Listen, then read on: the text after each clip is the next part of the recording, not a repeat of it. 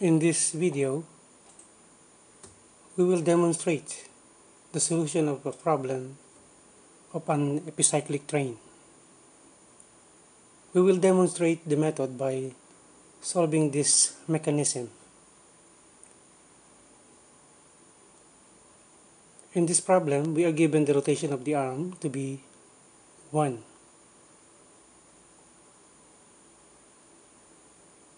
And the rotation of gear 2 to be 3. We will proceed first with the formula method.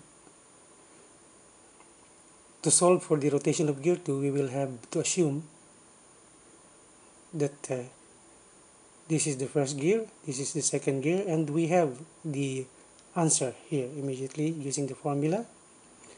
And for the rotation of gear 4, to continue with our problem, this is the first gear, second gear, and we have our solution for gear 4. We will now proceed with the tabulation method, which is also called the superposition method. We will have to draw this table appropriate for our problem. We have the columns for the arm and the component gears of the epicyclic train. And these are the 3 basic steps we have to go through. 1, 2, and 3. As a first step, we rotate the whole mechanism with the arm once. So we have to put these values.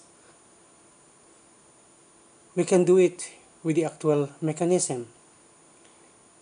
We rotate the whole mechanism in the clockwise direction once. Yeah, we are rotating it now, and we will stop. Once we stop, the component gears along with the arm have rotated once.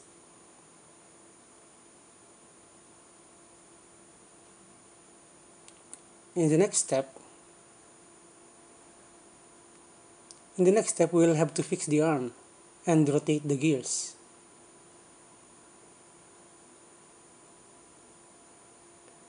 With the fixed arm, we can put 0 in this box, and the value 2 in the next box for gear 2. Actually, we are somehow jumping ahead. Let us remember that our resultant must be 1 rotation for the arm, and this number of rotation is the sum of the rotation of the contents of the first 2 boxes above. And this is also true for the next column for gear 2, where the addition of the number of rotation contained in the 2 boxes above will give us 3.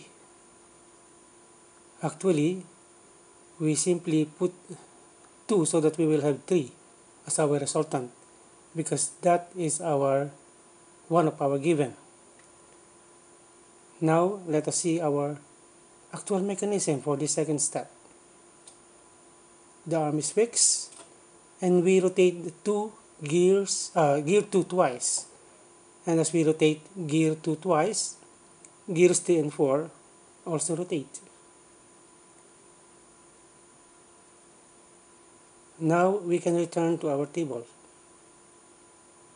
and we can proceed to put these numbers of the number of rotation in the next 2 boxes.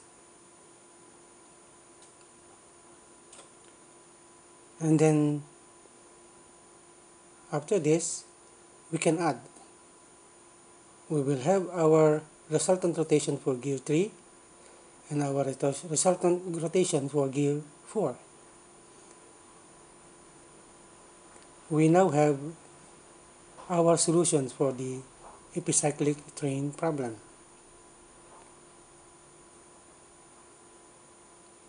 We now have additional explanations on the method of solution by the tabulation method.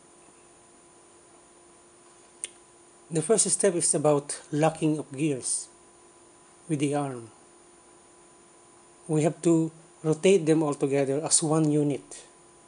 So we have them all rotating with the same number of rotation, and we put the same number of rotation on each box.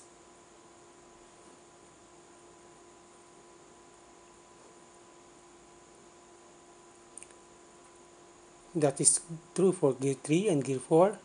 Now for the second step, the arm will be held stationary, so it will be 0 for the rotation of the arm.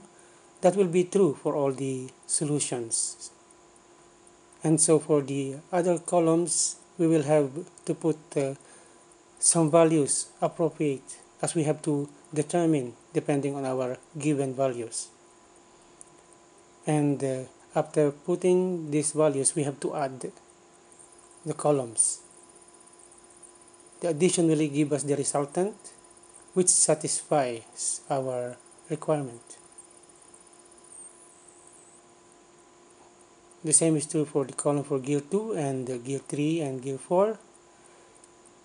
And we will have the values as the answers or the solutions to our problem of the epicyclic train.